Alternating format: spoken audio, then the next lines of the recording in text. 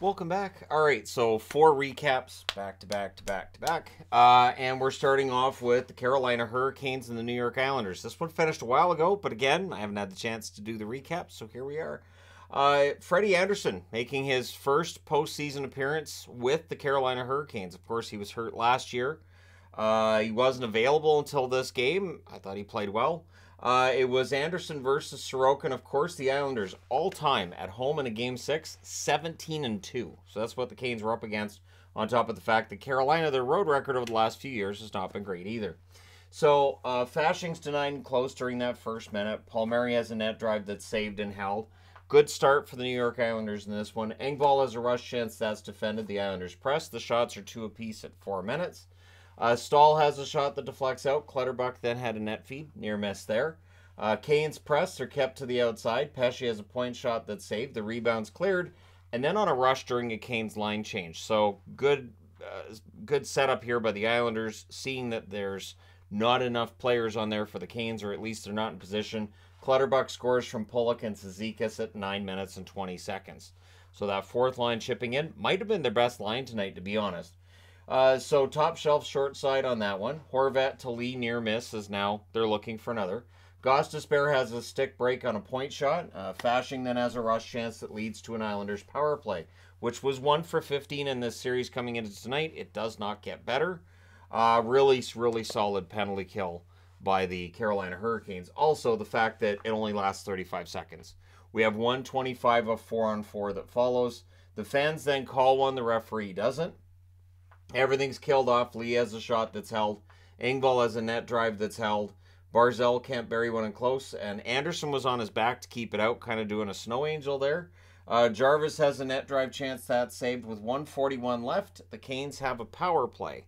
So that rolls over into the second period. The Islanders finish the kill there. Shea has a tip shot that's held. Burns had one that was held as well, and we get some pushing after that. So both goalies limiting rebounds tonight. Dobson has a shot saved. The rebound's cleared. Power play then for the Islanders. Nelson has a blast that's held. There's a shorthanded rush by Stahl that leads to a Martinook chance. That was saved. They do kill that power play off. The shots are 5-4 for the Canes at 6.5 minutes. Then there's a post for Kotkaniemi as the Canes are pressuring, looking for the tying goal. Parise without a stick. The Islanders pin down a bit, but they end up surviving that. The next Kotkaniemi chance was saved. A net feed to Nason. Near miss there. Then at the other end, there's a toe save on Nelson. The Islanders clear it out. The Islanders press some more, but they're kept to the outside. Burns has a tip shot that's saved. Barzal picks off a pass, rushes the other way. Then there's a crossbar for Parise from a sharp angle. So Parise close to getting on the board there. The Islanders had momentum, but they're only up by 1. And that's the key thing in these playoffs, right? You can have all the momentum in the world, but if you're only ahead by 1, in fact, if you're only ahead by 3, these playoffs have been a different kind of beast. So the Islanders press some more with 8 minutes left. Palmieri's denied. They cycle. Canes press back with 6 minutes left. There's more Canes pressure the next shift. Mayfield clears it out. 3:29 left. We get a power play for the Islanders. Aho to the box for a penalty against Aho. I'm going to miss that matchup. Canes clear. They don't let the Islanders set up. Palmieri's denied. The Islanders cycle late. That's killed off. The Islanders press afterwards, but they're kept to the outside. So no lines to the net. No repeated shots at the goaltender or anything. Clutterbuck's then denied. The Islanders have the momentum back. So we're going into the third period with the score still 1-0 for the Islanders. Early jump for the Canes, though. They get some pressure. They're kept to the outside early. Puljujarvi was then denied in close. The Islanders rushed the other way. Fast couldn't bury one in close himself. Canes press some more. The shots are 3-1 Carolina at 4 minutes. It would get worse. Canes shooting from everywhere and just controlling the play at this point. Fashing then has a shot from a sharp angle. That's held. Martinook has a shot that's kicked aside. The fans call one. The referee doesn't. Considering their power play in this series, might have been for the best.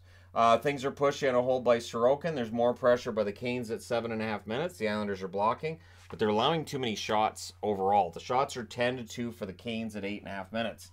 And then Aho tips one in. Pesce with the shot at 9:24, and it's just too many chances. That was the 30th shot overall for the Canes, and so the Islanders are just letting them have way too many opportunities here. The Islanders then they press with 7 minutes left. Fashing has a net feed that's picked off. Burns had a tip shot that was held. Slavin, net feed, that gets held before it gets to anybody. Pollock fires one wide as the Islanders press. Mayfield has a shot that's held. We get back-to-back icings by the Islanders. We're down to 3 minutes left at this point. Shea has a shot that's caught, held. We're down to 1:12 left. We were going to overtime. In the overtime, good early back and forth. The Canes press at 1.5 minutes. They're kept to the outside. Gostisbehere has a shot that's saved. The Canes cycle. Chatfield fires one wide. And it really just felt like the Canes, it was a matter of time. It was a matter of time before they get this one done. Palmieri had a net drive that was defended. The Islanders would press at 5.5 minutes, but the puck goes the other way. Stastny scores from Stepan at 6 minutes and 1 second from a sharp angle. It goes in off of the pad of Sorokin, and so the Canes end this journey for the New York Islanders in 6 games. They win 2-1 in overtime. Your 3 stars in this game are Stastny, Aho, and Sorokin. Shots on net are 11-8 Islanders in the first, 17-11 Islanders in the second, and then Canes take over. They outshoot the Islanders 19-5 in the third and 3-1 in the overtime, including the shot that matters. Final shots, 41-34 for Carolina. Power plays, the Canes 0 for 2, the Islanders 0 for 3. Hits, 31-21 for Carolina.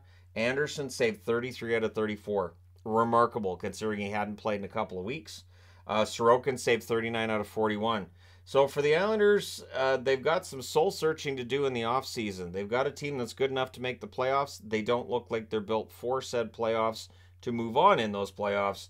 So they didn't get enough offense from the guys who are getting paid the big money. Something's going to have to happen. We'll see what they do. Of course, Lou Lamoriello, not one to make knee-jerk decisions when it comes to his roster, so we'll see what happens in the offseason and if anything takes place between now and the draft that changes things. For Carolina, they win. They don't have to worry about a Game 7. Their opposition is either going to be New Jersey or the Rangers in the next round. Of course, they're playing tomorrow in their Game 6. If you're a Canes fan, you're probably hoping that one goes to 7, get Carolina the extra time off. You look at this series, Carolina won the first 2 games at home 2-1 and 4-3. That 4-3 win in overtime. Game 3, the Islanders went at home 5-1. So this series went the other way. We're looking at playoffs where the road team's winning a ton. This series has gone the other way.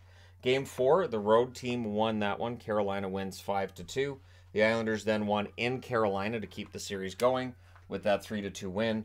And then Carolina wins 2-1 in overtime here. So let me know your thoughts in the comment section below regarding this series and regarding what the future is for the New York Islanders. What does this team need in order to truly become a contender for the Stanley Cup? Don't forget to hit like and subscribe. If you're browsing your way through, you just happened upon this video. And congratulations to the Carolina Hurricanes on officially being the second team to move on to the next round. I did pick them in the first round.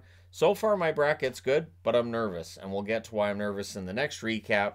That being said, thank you guys so much for all your support. I will talk to you again soon.